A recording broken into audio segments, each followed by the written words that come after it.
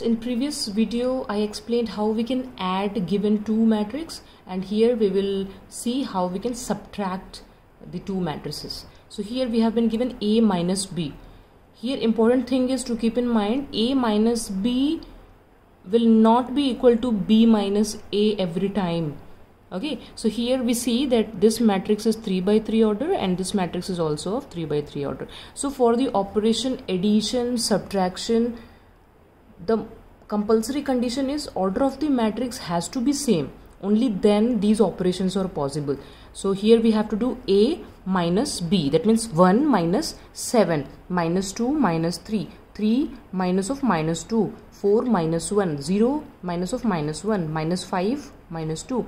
So corresponding elements are to be subtracted. So here we will go in this way.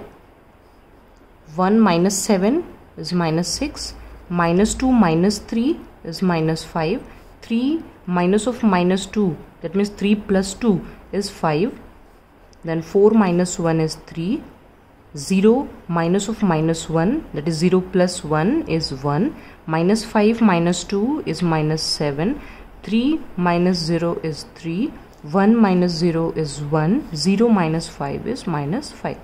And the resultant matrix is also of the same order. So this is how we do subtraction. Now if you see B minus A, that result will be different, which shows us subtraction of matrix is not commutative.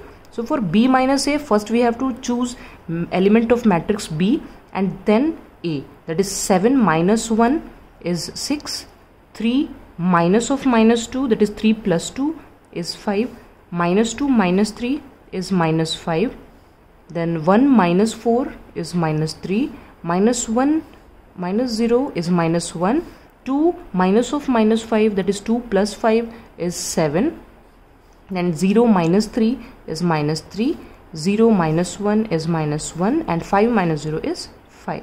So again we got a 3 by 3 order matrix, and when we compare A minus B and B minus A, we see that the elements are not same. They have different result, isn't it? So what we understand that A minus B not necessarily be equal to each other every time.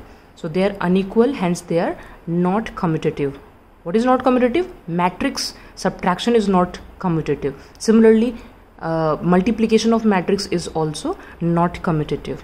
But yes, addition of matrix is commutative. A plus B will be equal to B plus A. So with like this, we will come up with several other properties of matrices in the upcoming videos. Thank you.